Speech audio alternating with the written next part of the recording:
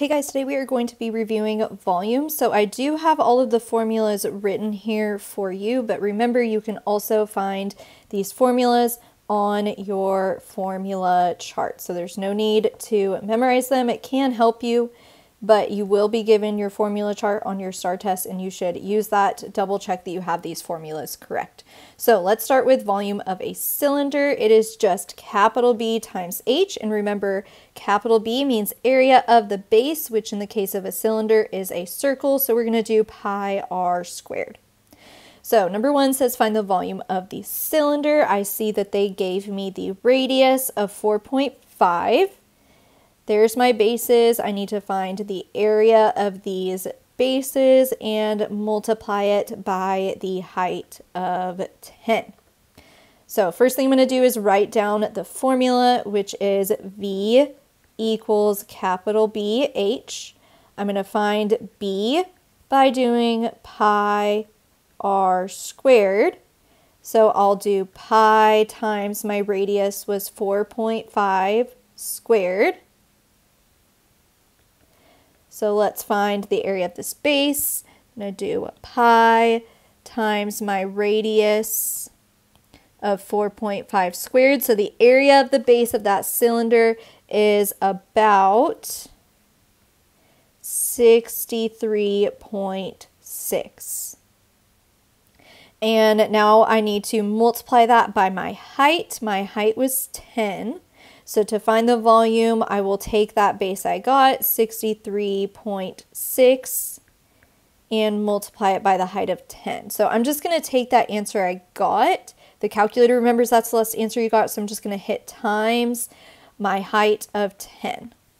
And I get 636.2 is what that would round to, meters cubed for volume. Okay, let's look at number 2. It says a cylinder has a height of 18 feet and a diameter of 7 feet. What is the volume of the cylinder?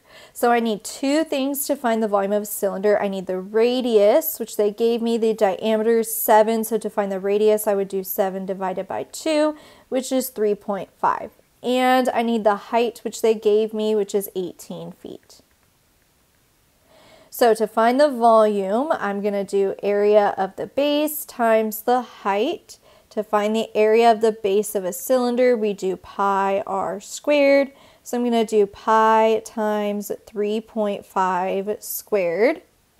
So pi times 3.5 squared is about 38.5.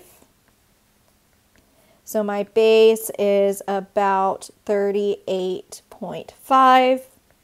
So to find the volume, I will do my base of 38.5 times the height of 18. So I'm just going to take that answer that I got for my base and multiply it by the height of 18. And I get 692.7, rounded to the nearest tenth, feet cubed. Okay, let's look at the next one, volume of cones. It's the same thing, but it's 1/3 times the area of the circular base times the height. So I still need the same two things to find the volume of a cone. I need the radius, which in this cylinder, there's my base. The height is 8.5. My radius would be 5 since my diameter is 10, and then the height is 8.5. So to find the volume, I'll do 1/3 times the area of the base times the height. So let's find the area of the base by doing pi r squared. So I'm going to do pi times my radius of 5 squared to find the base. So pi times 5 squared is 78.539, so I'm just going to round that to 78.5. So to find the volume of the cone, I'll do 1/3 times that base I just got of 78.5 times the height of 8.5. So in my calculator, I'm going to do 1/3 I'm going to set up the fraction template by doing alpha y equals. We're going to do 1 divided by 3 times, I want the base that I just got from doing pi times 5 squared. And your calculator remembers that last answer you got. If you hit the second negative key, since it says answer in blue above the negative key, now there's the base. And then I'm going to multiply it by the height of 8.5. And I get 222.5, rounded to the nearest tenth, inches cubed for the volume. Okay, let's look at number 4. It says find the volume of a cone that has a radius of 2.5 and a height of 18 yards. So we need two things to find the volume of a cone. We need the radius, which is 2.5, and the height, which is 18. So to find the volume, I'll do 1/3 times the area of the base times the height. So let's find the area of the base by doing pi r squared. The radius here is 2.5, so we'll do pi times 2.5 squared, and that will tell me what the base is. So pi times 2.5 squared is about 19.6. So to find the volume of the cone, I'll do 1/3 times that base of 19.6 times the height of 18. So I'm going to get my fraction template, alpha y equals, with 1/3, and then we're going to do times the base I just got, so I'm going to hit the second negative key, and then times the height of 18.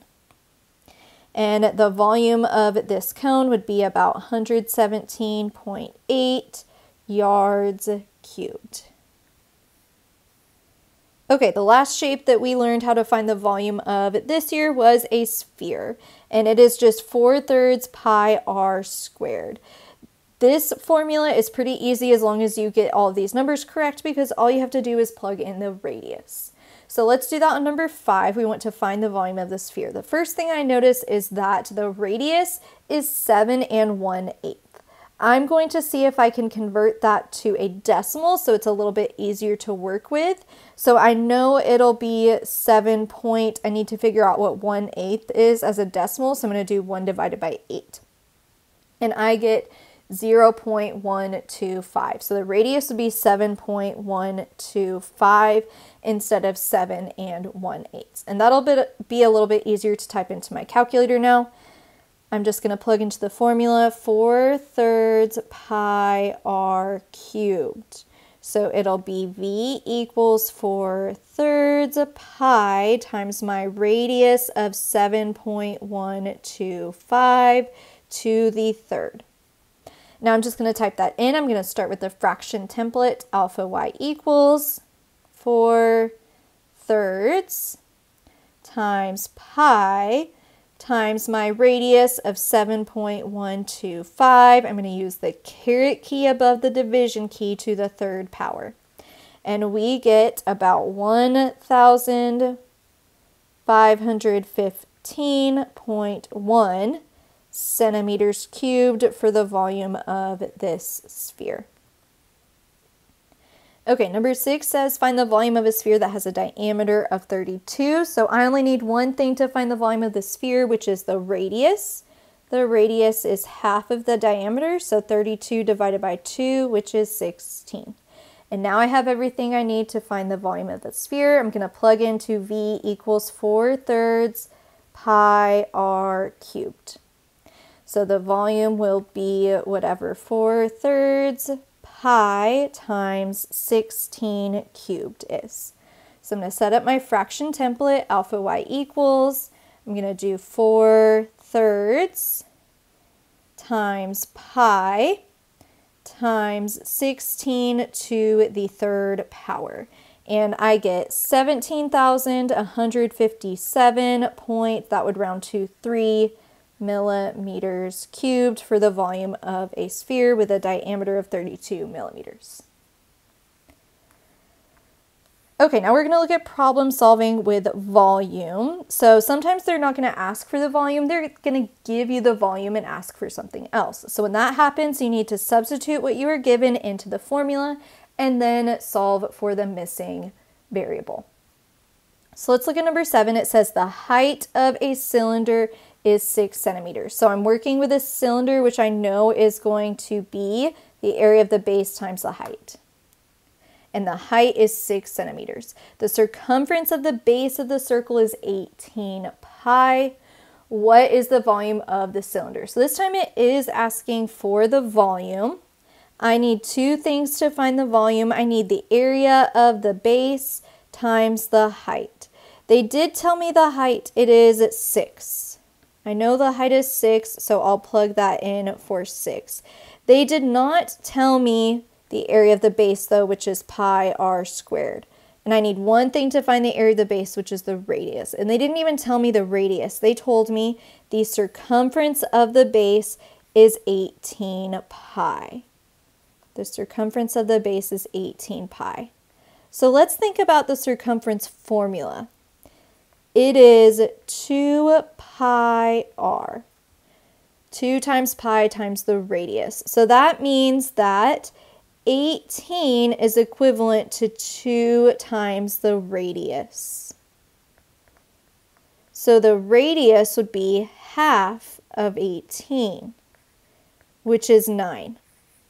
So there's the radius, which I can now use to find the area of the base by doing pi times 9 squared. So I'm going to do that in the calculator now. And pi times 9 squared is 254.5. So there's the area of the base. So to find the volume, I will just do that base that I just got, 254.5, times the height of 6. So I'm just going to hit times 6 to tell me the volume, and I get 1,526.8 centimeters cubed for the volume of that cylinder. Okay, let's look at number 8. It says the cone shown has a volume of 12 pi cubic meters. What is the measurement of the radius? So I'm dealing with a cone. Let's write down that formula. It is 1/3 BH. And I can see the height in the picture. It is 9. And they told me the volume is 12 pi. So let's substitute what I have into this formula and see what is missing. So the volume I know is 12 pi. So I'm going to replace V with 12 pi. And I get 12 pi equals 1/3 times the base times, I know the height is 9. Okay, well I can simplify this a little bit. I can do 1/3 times 9, which I know is 3. So 12 pi is equivalent to 3 times the area of the base, B.